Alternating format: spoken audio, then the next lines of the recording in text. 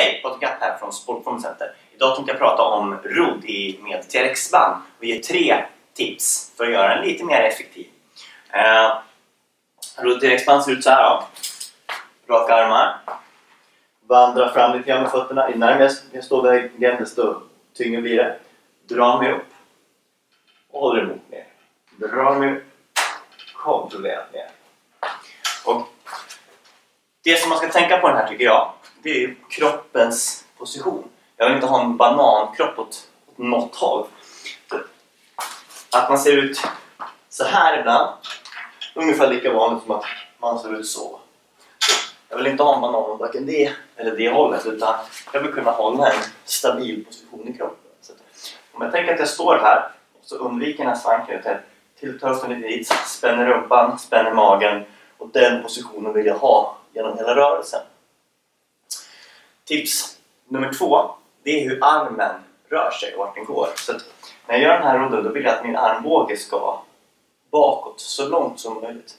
Om armbågen inte kommer bakom kroppen utan den kommer dit, då har jag inte använt ryggen så mycket, utan då är det lite mer biceps till exempel. Eller om jag går där, då blir det lite mer biceps. Eller om jag gör en sån, då blir det lite mer kanske triceps och axlar och sådär.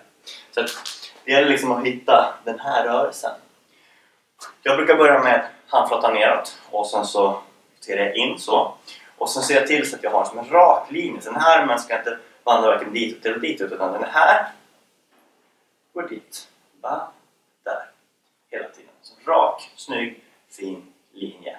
Ingen utåt eller inåt flängande eller neråt eller uppåt, utan bara rakt in och rakt ut. Och armbågen så långt bak upp på kroppen som möjligt. Och så en tredje grej är axelns position.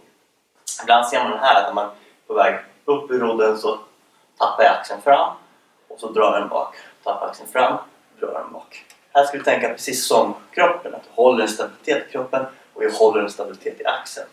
Så axeln ska varken åka för mycket ditåt eller för mycket bakåt, utan jag ska försöka hålla en mittenposition medan jag drar den här. Alltså, raka armar, vandra fram lite grann, spänner upp kroppen, så till så att jag inte banan till hållet eller det hållet, utan håll rak så.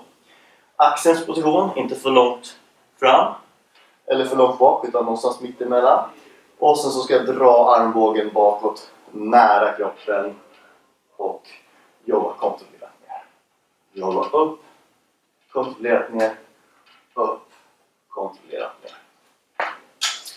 3 enkla tips för att göra TRX-rodden lite mer effektiv och säker. Öppna upp för andra övningar i framtiden. Om ni gillar den här, prenumerera jättegärna på vår YouTube-kanal. Där jag lägger upp lite fler tips och det finns redan nu ganska många övningar inspelade.